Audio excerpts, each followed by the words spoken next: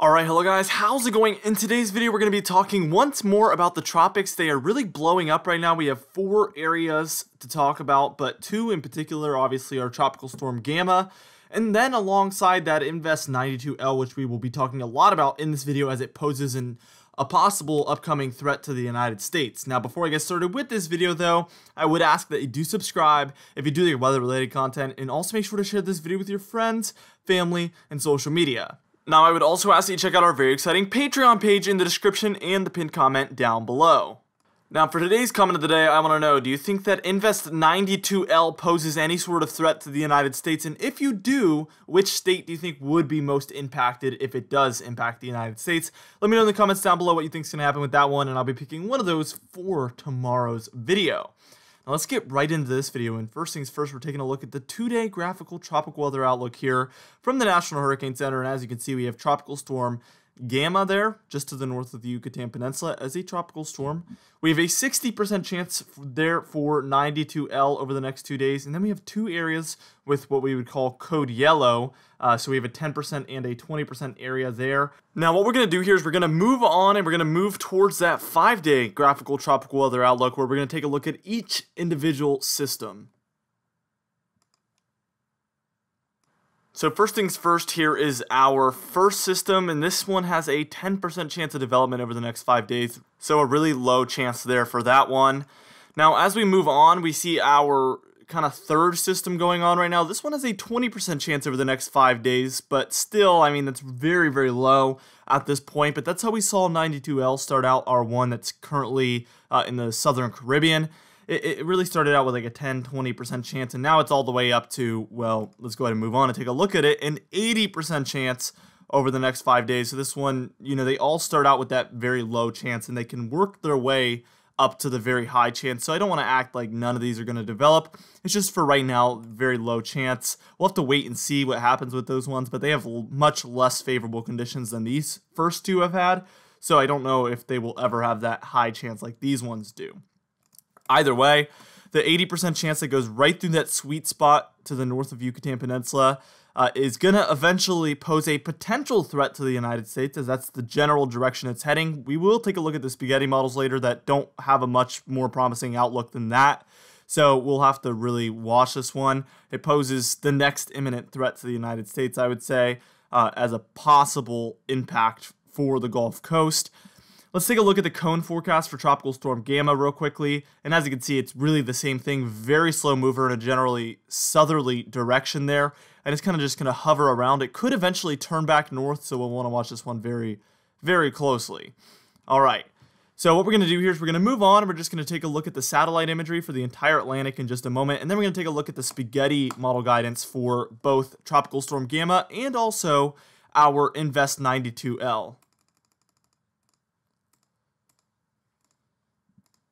So first things first, we're taking a look at that spaghetti model guidance for our Tropical Storm Gamma, and this is according to the GFS Ensemble Model. And as you can see, they generally have this one hovering around just like the cone forecast from the National Hurricane Center.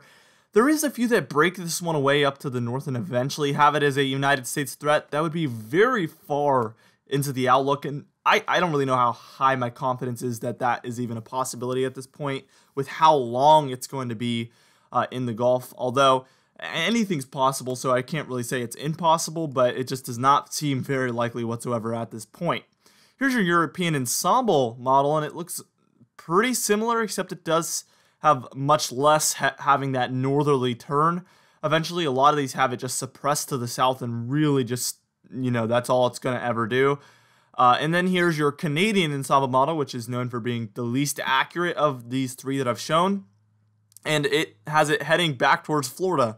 Is this likely? No. Is it possible? I guess. But the likelihood is extremely low of a track like that. And then here is basically all of your models put together. And as you can see, it's a mess. This really puts the emphasis on spaghetti and the spaghetti models, because this is looking like a plate of pasta right now, to say the least. I can't really even make out what those numbers are saying. They have it all over the place, but I guess the one thing you can take away here is that we do have some of those models showing that northerly turn as well. So we really need to pay attention to the possibility that that could be a possible outcome here. Anyway, what we're going to do here is we're going to move on. We're going to take a look at Invest 92L, the one that poses a, I guess, higher chance of a risk for the United States.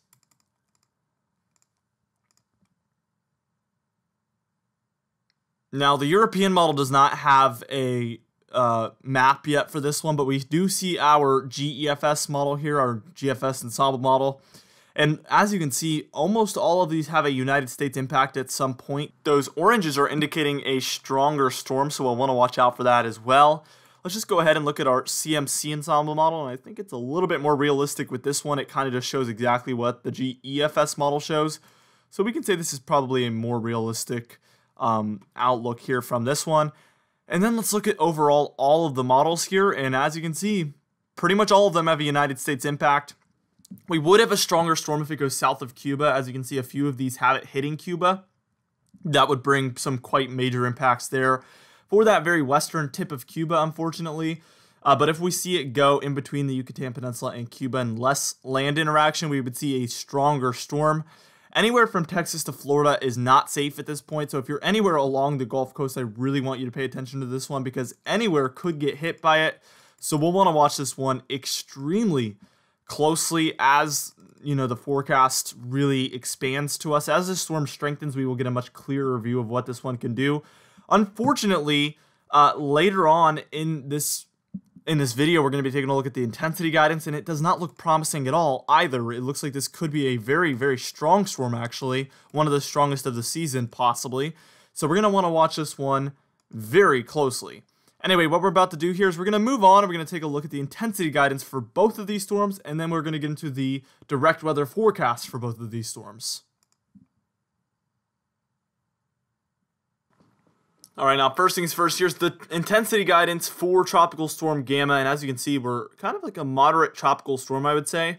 We might weaken for a bit there within the next 48 hours until, I would say, hour 96, it seems. About half of the models actually have us below tropical storm status by that point.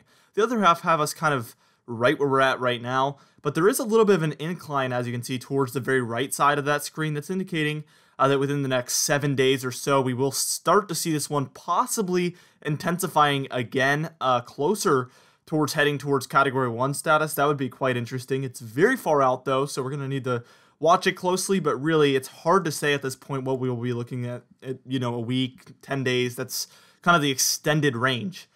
Now, unfortunately for the bad news, here's Invest 92L. And as you can see, this one, right now we only have 3 models. I guess that's the only good news, but all 3 have us, well, actually there's a couple that only go out to about hour 60 or less. So they, you know, we don't really get to see what they're calling for in the whole grand scheme of things. But the 3 that we have right now have us at least Category 2, if not Category 3. Do I think this is a likelihood? I wouldn't say a likelihood. Do I think it's a possibility? Absolutely. It's a storm heading through the Gulf that has a potential track with no land interaction. That screams the potential for a hurricane, if not a stronger one. So we'll want to watch this one closely, especially as it has possibly the United States in its crosshairs. We're going to want to watch it extremely closely. I think I've said that maybe 20 plus times in this video, but really we really do want to watch it closely. I want to put an emphasis on that even though it's far out, we're going to want to pay attention as time moves forward, obviously. Now let's get into that direct weather forecast for both of these storms. Obviously, the Gamma forecast has not changed too much because it does not expect to move too far. It's going to generally move southward, but what direction it heads after that is very much so a question mark. I think it could head in any direction 365 degrees. So, like I always say, we're going to want to watch this one closely. Let's move towards Invest 92L now, though, and this one's moving a lot quicker. It definitely has the potential to bring impacts to the Yucatan Peninsula or potentially Cuba as well. And then after that point, the Gulf Coast of the United States is a potential landing spot threat for this one. So you guys are going to want to pay attention. We're going to keep bringing videos for this, but definitely stay tuned to the National Hurricane Center as well as far as seeking official guidance on what to do during these very dangerous storms. And this one potentially heading straight for the Gulf Coast. And potentially is a very strong storm as well, which is the worst part about it. So We're going to keep making videos for these storms. You guys can keep watching those, but again, you're really going to want to pay attention to the National Hurricane Center for life-saving information. Anyway, for today's comment of the day, I asked you guys, what do you think for the third disturbance is going to happen? Because it was a brand new disturbance, the one with 20% chance as of, I think it was yesterday I made this video. And everything weather said, I think the third disturbance won't do anything at all. And actually, I don't even think it'll become any kind of tropical system. And that kind of seems like the most likely outcome as of this point. So I really agree with you there. Anyway, for today's patron highlight of the day, I want to thank you all for supporting the channel, but especially our diamond patrons, Alicia Davis, Madbird, Cindy Klein, Dan Hazard, and Mark J, alongside our platinum patrons, Larry LePan and Donna Carnes. Anyway, guys, thank you so much for watching this video. Again, be sure to share it with your friends, family, and social media. I will see you guys in the next video.